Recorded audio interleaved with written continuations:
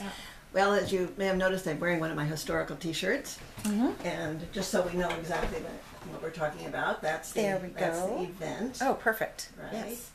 And this was a very significant event in early feminist, kind of like a capstone thing. And every state had to have a commission for women, and they had all chosen the people to go to the national convention. The national convention was authorized by Congress and funded in part by the federal government. So this was very really an attempt to get feminism and so forth into the establishment, because people that had to be in the establishment or else some things aren't going to get up. Anyway, so. I was there. I was not an authorized delegate. I went because of my position with Title IX, but I was not a voting delegate. However, the voting, one of the major issues was whether they were going to openly acknowledge the support of what were called in those days lesbian delegates, lesbian organizations, and so forth, or not. Still reverberating today. And yes. one of the most impassioned speeches that I remember hearing, I think, was from a woman named West, and she actually had a position in the federal government, some sort of lower, middle level bureaucrat. And she said, I have worked all my life for the ERA. I have worked all my life, and I want this more than anything else. And I am very, very certain that if we include this emphasis or open this door, that it will fail. And I'm afraid we have to take steps incrementally. And of course, this was somewhat the same kind of thing with other things that had gone on in previous civil rights movements and so forth. Do you take half the pie, or do you go for the whole pie and risk losing the whole pie, et cetera, et cetera? And she was voted down, and they did agree to have the broader outreach or whatever accept the endorsements of these other organizations or something. But that was a moment of crisis, and you could kind of see each person there kind of going over in their head, oh yeah, this, what is it? What am I going to do? How am I going to vote yay or nay? As I say, I was not a voting delegate, so I don't have to say how I would have voted one way or the other, but that was a real problem. Well, anyway, Well, it was a difficult decision, I'm sure, And, well, anyway, so there were obviously, many ERA marches, and there was the extension. They voted on the extension of the ERA, giving it more time, all this kind of thing. So I went to, living here in Washington, you could hardly not go to these marches, and they were a lot of fun. And, wearing white dresses sometimes, and putting on our suffrage banners and so forth. And one of them I remember, you may recall, it was a big deal about if you had the ERA, you'd have unisex bathrooms. God, the public would fall if we had unisex bathrooms. And so here it was, we'd been there all afternoon and so forth, and we really had to go, and we really had to, and we were opposite the National Gallery of Art. So we said, well, let's go in there. And of course, a lot of other women had that idea too. And there was this long line waiting in front of the women's room. And of course, there was nobody in front of the men's room. So a few of my friends and I decided that we would take over the men's room. Oh my gosh, everything that they predicted about the women's, if we had the ERA, we'd have unisex bathrooms, and now look, we're making it happen. And somehow that by itself would be the downfall of Western civilization. Exactly. Well, let's see. And then, of course, we have the last ERA march, which there we are. So that was, it says here, 1981. Yeah. So that was the last one. There's the flyer for it, 1981. Oh. So, and unfortunately, it was the last ERA march. Yes. And it's kind of interesting to think about how things would have been different had ERA passed. As you pointed out in earlier conversations, so many things were changing so fast that many of the things that ERA is supposed to accomplish were kind of happened. The stuff on the ground happened. But philosophically, there's still that big hole, and I think that those of us of a certain persuasion really won't feel complete until that hole is plugged, and that the Constitution does openly acknowledge that. Well, with good reason. Yeah. You know, I've had several conversations about the moment when this fight had to end for the time being, and all of these women who had given years and years and years of their lives to one of the most obviously just causes I think anybody's ever taken up, being told by a handful of people in a few states, really just a handful of votes, we're just not going to let you be legally all the way human. No. You know, just a few, just not in that way. Right. And I think to this day, a lot of people don't quite understand the implications of that. You know, that you have a sitting Supreme Court justice who's perfectly happy to say, no. I mean, if someone brings a civil suit, on the basis of being a woman, I hate to tell you, but women are not in the Constitution. You're in a law. Yeah. You've got Title IX. Right. You're in a law, but that's not an amendment. That's not the Constitution. That's not the and same so thing. the ratification of your being is what is still missing in our national conversation. And it's a really tough thing to sit with. Right. I don't know. Well, then just maybe a few more things about the school system. Sure, so if you like. Eventually, I've got this great collection now. Yeah, right. Did we do that one? That was the one in '78. I guess we did the one in '81. Yeah. So that's the banner. There were a lot. Let me of those. turn that camera just a little. Get the whole thing with you. Oh, that'd be such a great picture of you. Okay. Okay. There we go. Thanks. My past flashes in front of me. Yeah, really. Well, so we're talking about progress, and did we make any progress? Was there any progress, et cetera, et cetera? What happened to my red book? What happened to the red book? Here we are. So, I didn't want the red book. I want the blue book. So anyway, about 5 years into this, I thought, well, we've got to have an update, just to kind of keep people interested. And the progress on Title IX? Yeah, that's right. So I went through and interviewed the same, not the same individuals, but the same groups of people that I had for the other report. Oh, cool. And I decided that using the grading scale that was in effect at the time, that we were good. We weren't excellent, but we were good. We had made good progress, and that was a phrase that was used in the school system a lot. The child's making good progress, So anyway, we did that. What had changed in those 5 years?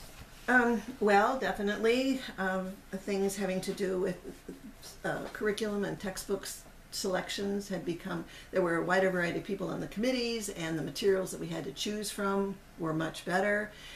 And certainly courses were open to everyone. There certainly was no kind of boys here, girls there kind of thing. There were still courses that were rather imbalanced, but they were imbalanced because of student choice, and that of course has to do with family pressure and social and culture and everything. Right. But those kind of things do take time. My daughter was she took computer science at McLean, and there was one class and she was in that. And I went in for the student-teacher conference, and she said, "Oh, you must be Amy's mother." And I said, "Oh, well, how do you know my daughter's?" And she said, "Well, there's only 2 girls in the class, and the other girl's Asian, so I think you must be Amy's mother." It's a small pool. Yeah. Wow. And then, of course, the emphasis always on the sports and the co-ed PE and so forth.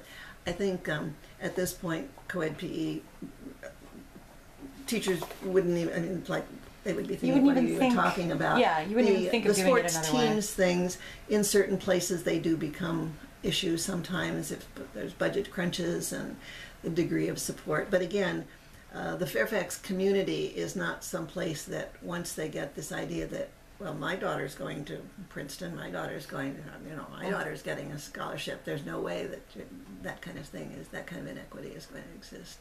Yeah. I was fortunate to be working in a very, in a community for whom this idea of equality for girls and boys in an educational environment was certainly okay. So in that respect, my job was a lot easier than the other women that you've interviewed who were out there doing the hard politicking. Yeah, they were. And I will certainly acknowledge that. And of course, one of the reasons my job was easier was because they were doing the hard politicking. Yeah, so yeah. I'll acknowledge that too. Yeah, that's why, you know, the many prongs at once, right? The many things at the same time, I think was really a beautiful aspect of the movement at that time. Yeah. You know.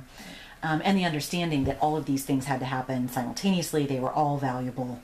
You know, everybody respected each other's work, I think, in that way. So, but how did you find, you know, it's interesting, Fairfax County with its, you know, with its connections to DC, to government, to being a place of, to this day, I mean, you know, sort of really advanced economic positions.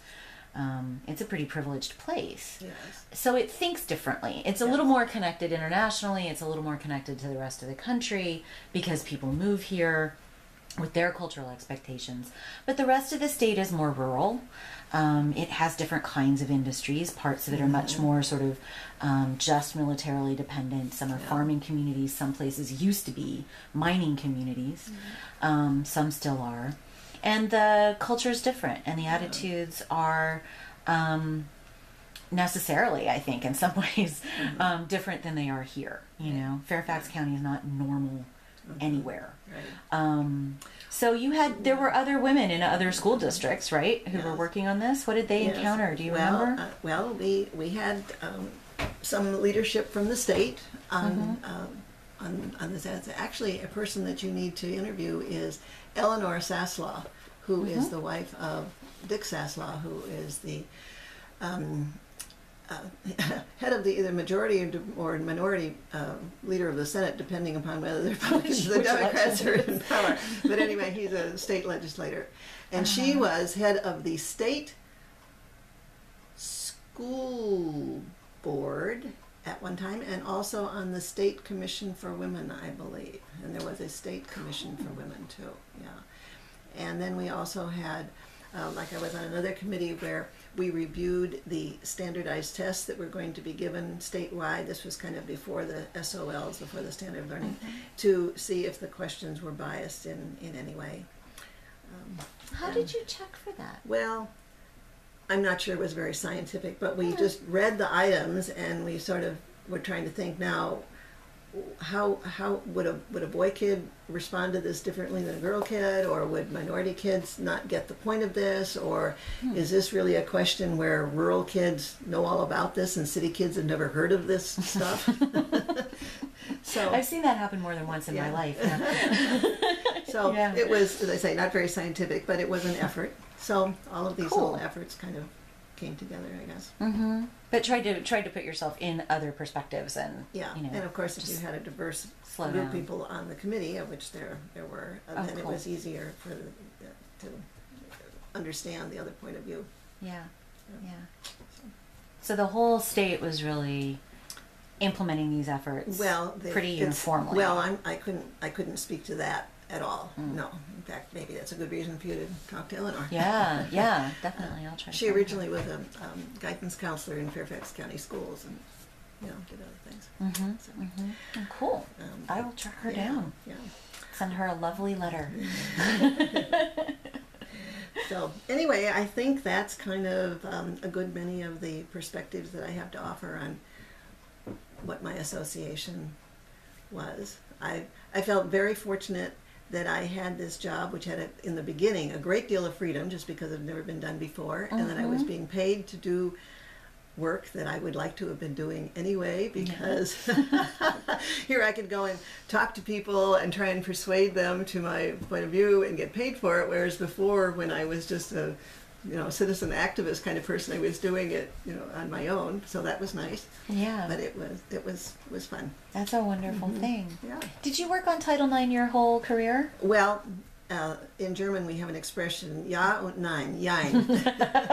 And then I was with the same, it was basically in the same position for 27 years, but about every 5 years the school system reorganized, and somehow or another the focus of the job was different. So we used to be the Human Relations Department, and then we became the Office of Equity and Compliance, and when we used to do a lot with schools and curriculum, and then we shifted almost exclusively to personnel and hiring and firing and complaints and that kind of thing. So I had a lot of different experiences. I never got bored. Oh, wow. Yeah. Fantastic. Fantastic. Yeah. Good for you.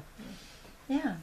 Well, if you're happy with the I think information yeah. that you've given us, then Right, we can. yes, and it's been fun to share these things that have been sort of gathering dust on my bulletin board for all these years. Yeah, that was a real trove. I'm so glad you took me downstairs to look at those. Actually, the two posters got given to the Smithsonian at one time. I have no idea if they're on display.